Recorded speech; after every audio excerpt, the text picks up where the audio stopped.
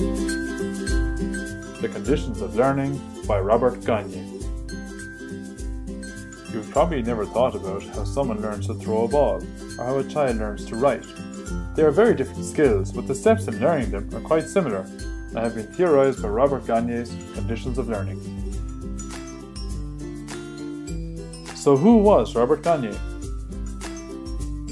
Well, he was born in 1916 in Massachusetts. He trained as an educational psychologist and worked in aviation during World War II.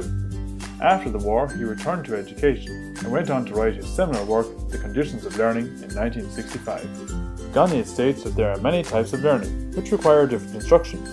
He identifies 5 major categories of learning. The first of these is verbal information, which is simply memorizing facts and being able to recite them later on. Intellectual skills are not only knowing what, but how to do something, like solving a puzzle. Cognitive strategies allow us to manage and plan our learning process, telling us how to go about performing a task. Motor skills are based around precise muscular movements to engage in an activity, such as swinging a golf club. Finally, attitudes are the outcomes of learning that influence choices of personal action, such as influencing a willingness to exercise. Gagne also goes on to outline 9 events of instruction, which he states are events external to the learner that support the internal processes of learning. The first of these is to gain attention. This is a stimulus of some sort to begin instruction, such as a story or connecting with the learner's own experiences.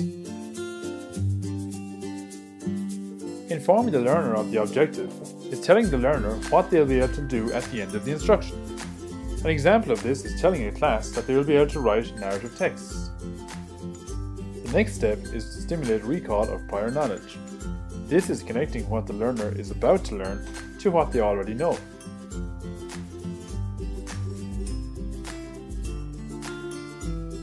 Presenting the materials is the next step. This involves presenting content across a range of different modes, so as to best engage the learner.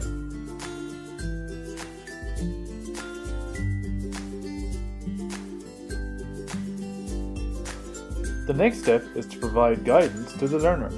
This is to ensure the learner is comfortable during the various learning activities at all times, and to assist them if they are confused. Step 6 is to elicit performance. This is where the learner can practice and apply their skills.